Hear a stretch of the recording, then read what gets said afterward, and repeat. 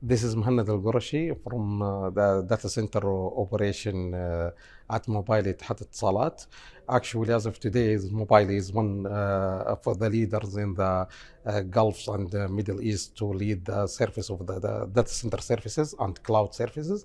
Actually, as of today, this event it's add more for all of the operators and data centers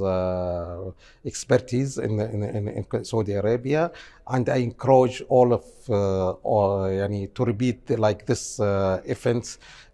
frequently to add the more and to discussing the challenge in the data center and the growth in the future that will help Saudi Arabia to achieve the vision 2030 to be a hub of the data center in Middle East.